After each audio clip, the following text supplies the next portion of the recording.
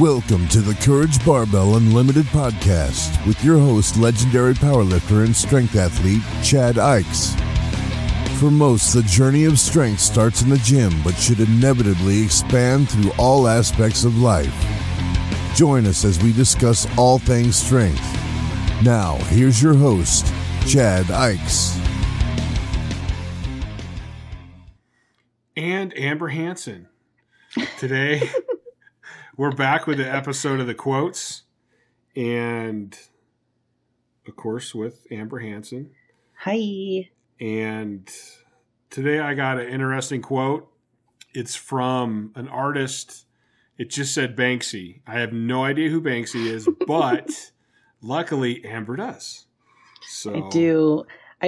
So I'm not well versed on Banksy, but there's actually a really cool documentary. It might be on HBO Max or something on him. I can't remember. But Banksy is a graffiti artist, and he's very famous. A lot of whatever he graffitis will show up in the newspaper. He will do it totally anonymously in the dark overnight or something, and it'll just show up and it'll become like an art piece, a museum piece. And typically there's some sort of like political undertone or something like that. So he's an artist that bases, like, part of his allure is his anonymity. So I don't think anyone still knows who he is.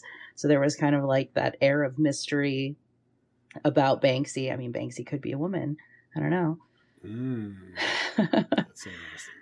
I'm sure someone knows who Banksy is, but it's cool because I don't know. It's just like a very creative way of getting artwork out there and like messaging out there, and became very popular. It turned into like a spectacle almost, like, oh my God, a new Banksy piece of artwork popped up somewhere. So if you Google Banksy, you'll get to see some of the artwork and see a little bit about what they're about. Yeah, that's kind of cool. I like that knowledge about him because I really like the quote too.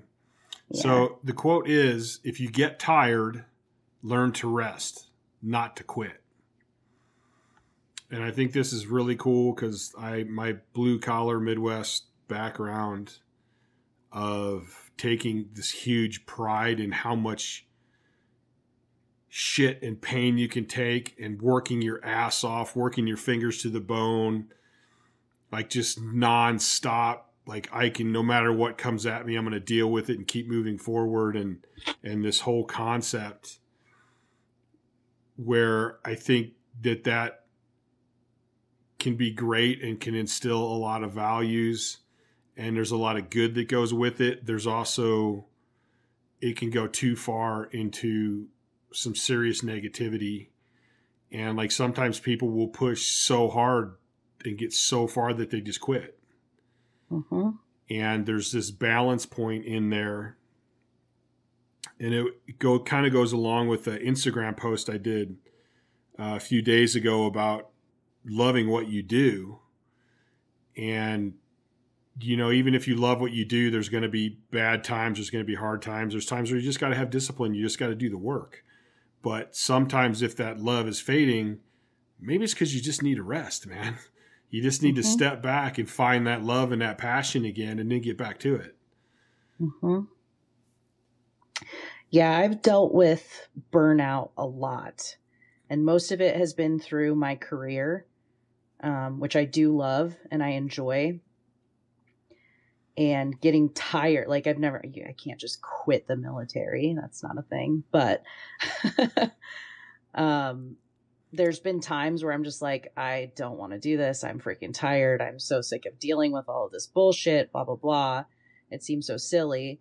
But then I'll like either take a step back or I'll take some of my time off and just recalibrate and rest and not deal with it and unplug. And then I'll come back with like feeling reinvigorated or not as beat down and not as fatalist as I was before, because I took that rest and I took that time to myself and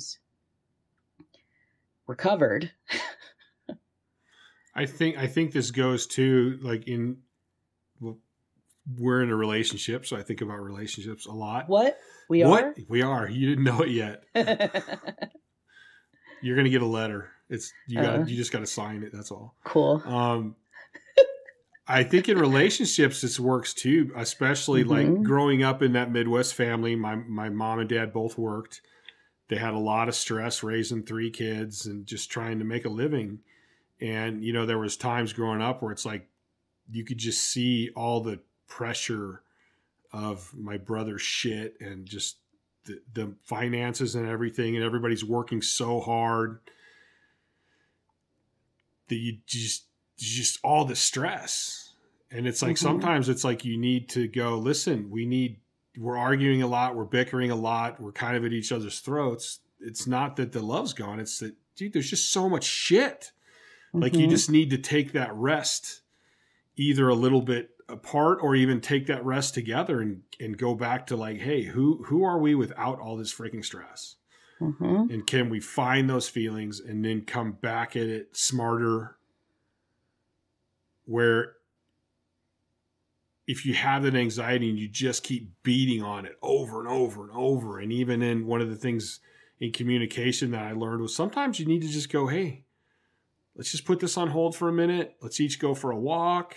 Let's step away from this, calm down, and come back. And it's the same thing with training. Like when you're training for like powerlifting or really any sport, and say you're kind of borderline overtrained, you're just pushing really hard, then you get an injury, then you get another injury, and you're just like, fuck. Like this sucks, man. Like everything, you're just dealing with all this shit all the time. And it can make you want to quit. It can make you go, this sucks. Like this sport sucks. Screw this. When really all you need to do is go, wait a minute. I need to step back, get this injury healed, and then see where I'm at. And I guarantee most of the time you're going to come back and you're going to find that love of that sport and that motivation. If you're going to use motivation, I don't know that I like that term, but you're going to come back to a better situation. You're going to feel better about it. You're going to start making gains again. And you're going to go, oh yeah, this is why I love this sport. This is why I do this sport. Yeah. Basically like figuring out a way to remind yourself of your own why. Because sometimes that gets lost. It gets lost in just the daily grind, all of the other shit that starts piling up on stuff. I know I've done this a handful of times with powerlifting, and it hasn't been because of training.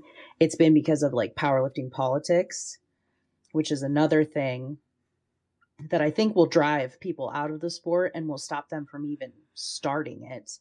Like all of the terrible shit with USPA, and there's bad people in every organization and every sport and all of that stuff. And like, I would find myself fixating on those things, or fixating on basically like the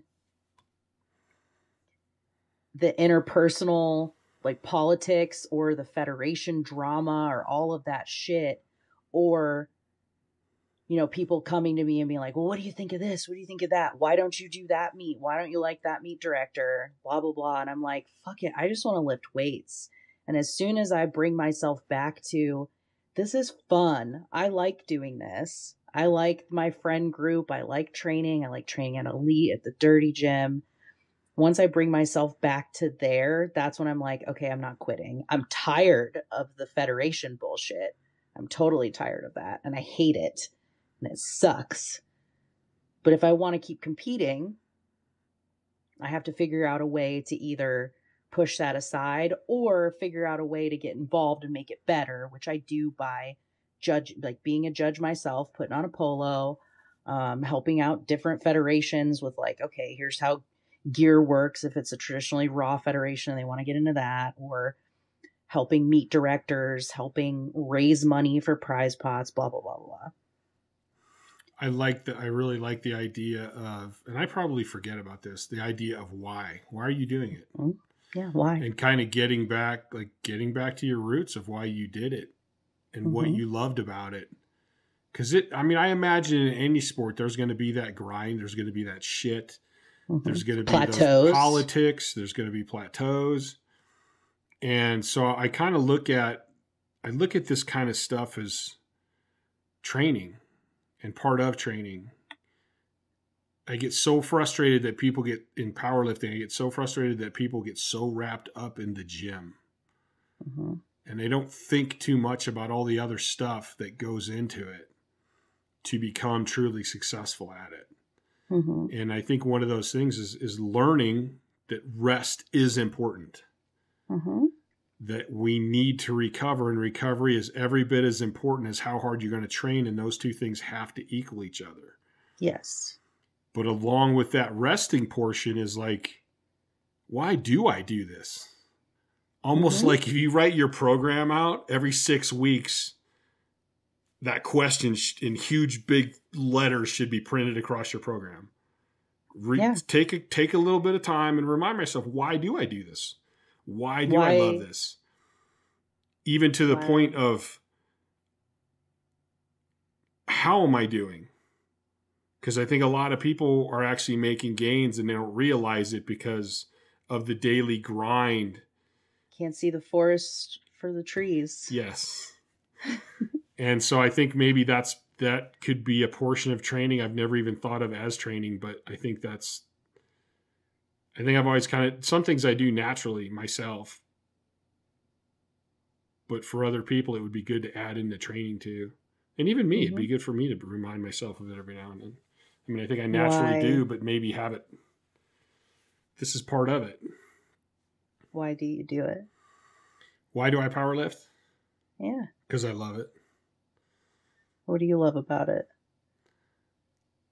I love the release of endorphins. Mm-hmm. I love pushing myself.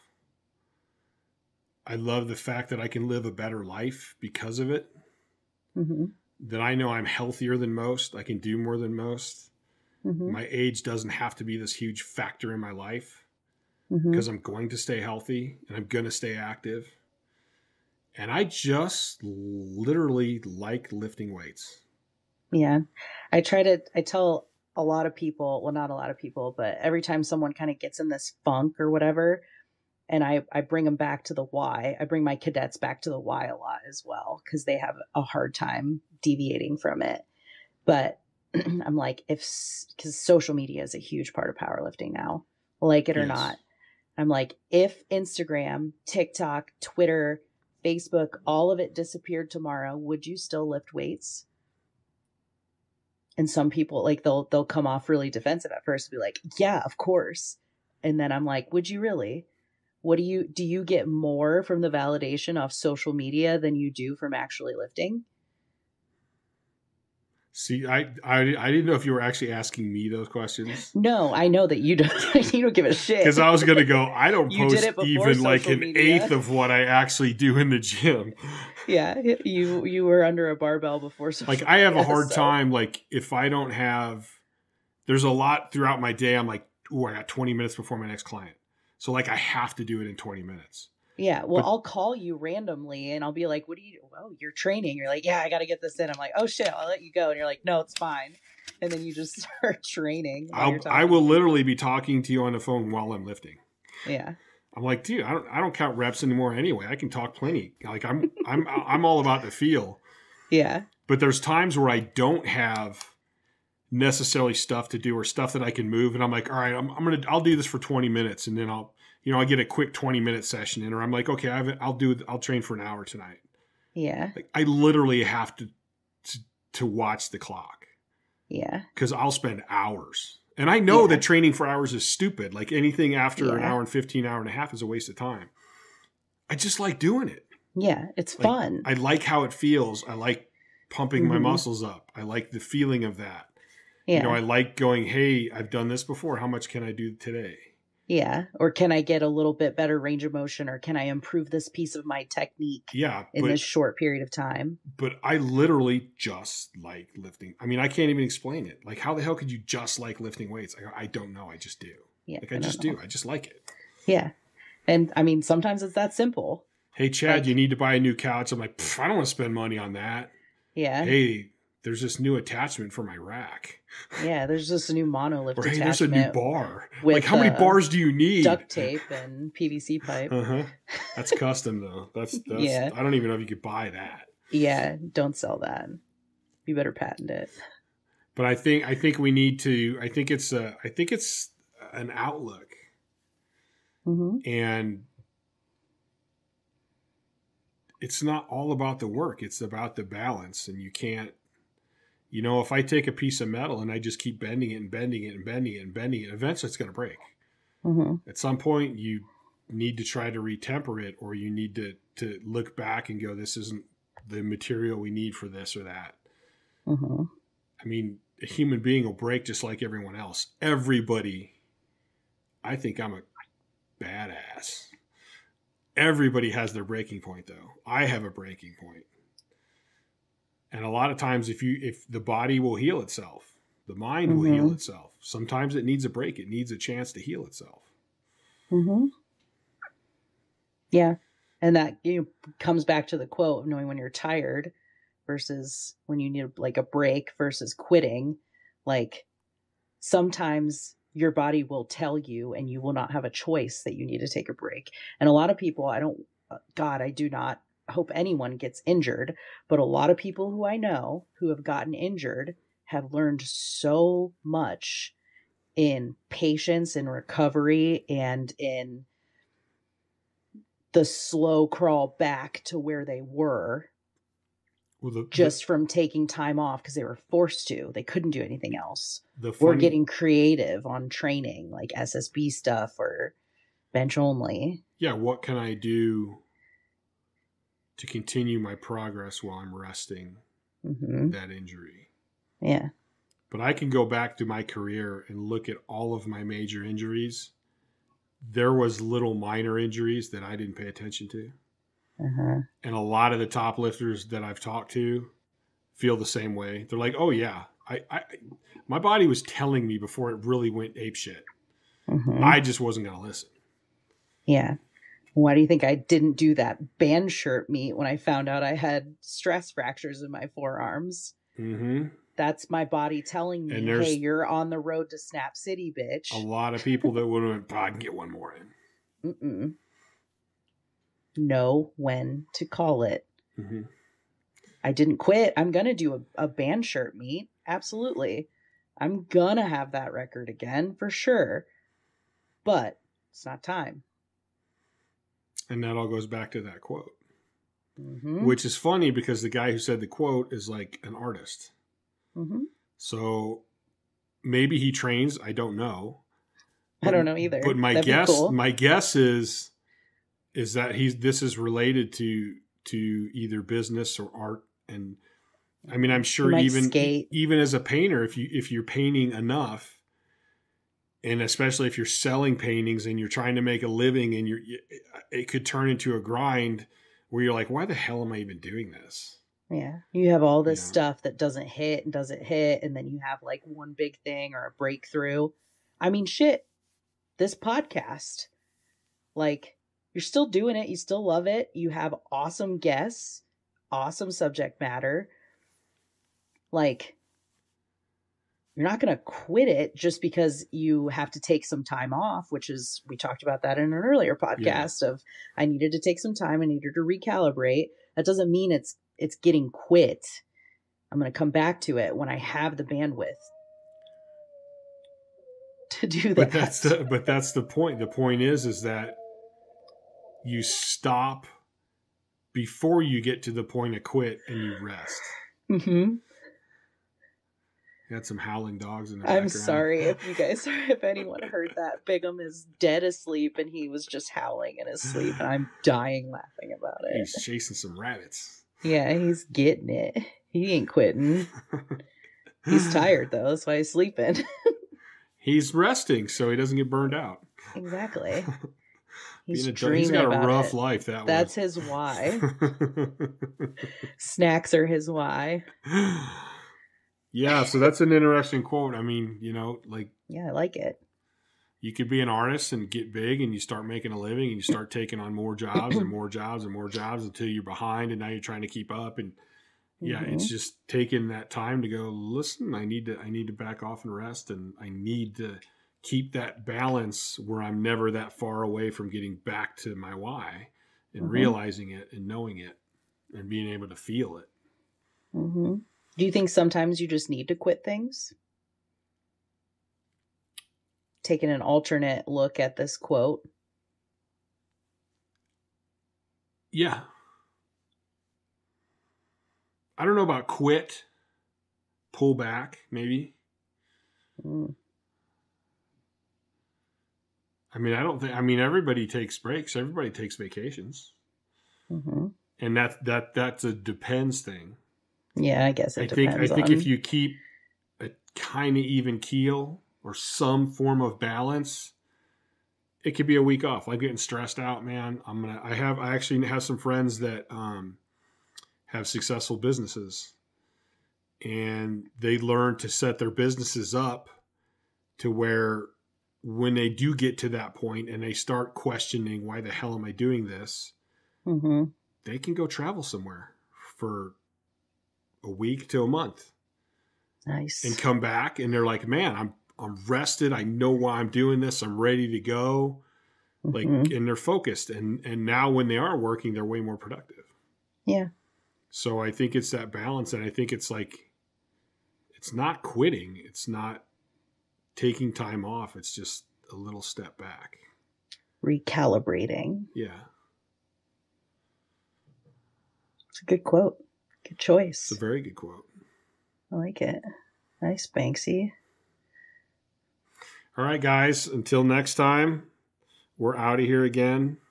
Bye. And we'll see you next time.